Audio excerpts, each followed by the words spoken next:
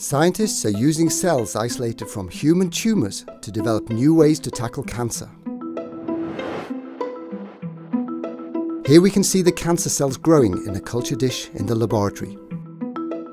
For most drugs to be active, they must go inside the cancer cell.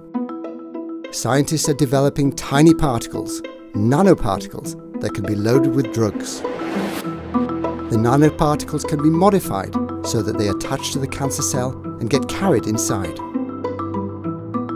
To make sure that the drug-loaded nanoparticles only attack the disease cells, they are engineered so that they only bind to the target cancer cells and not to neighbouring healthy cells. Once they bind to the cancer cell, they are taken into the cell. They can't pass through the surface. Instead, part of the cell surface forms a pit and then it engulfs the nanoparticle. Now we are looking inside the cell. Cellular proteins wrap around the vesicle and drive it inside the cell. You can now see a vesicle carrying the nanoparticle moving towards the very centre of the cell.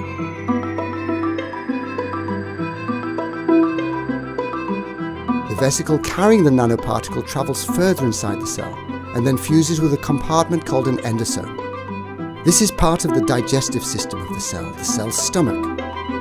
The inside is acidic, and its job is to digest incoming material. The nanoparticles are degraded inside the endosome, releasing the drug into the cell. The drug can then kill the cancer cell.